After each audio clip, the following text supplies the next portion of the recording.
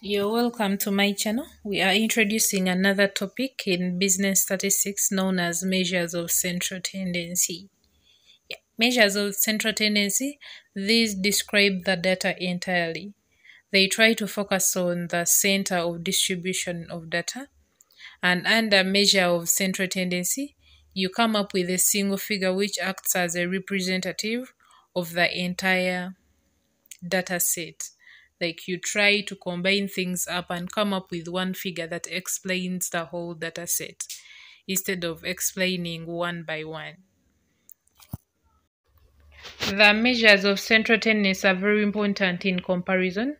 For example, comparing the average height of boys and girls. So they are mainly used in comparing. Yeah. Examples of measures of central tendency, we have mean, also known as arithmetical average.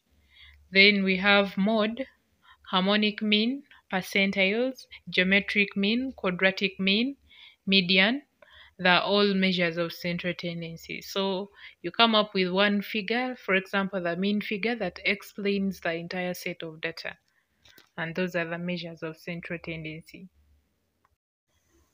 And the commonly used measures of central tendency are mean, mode, and then median, whereby mean is the most commonly used among the three, followed by mode and then median. So the commonly used are three, and the what we shall be looking at in our next videos: mean, mode, and then median.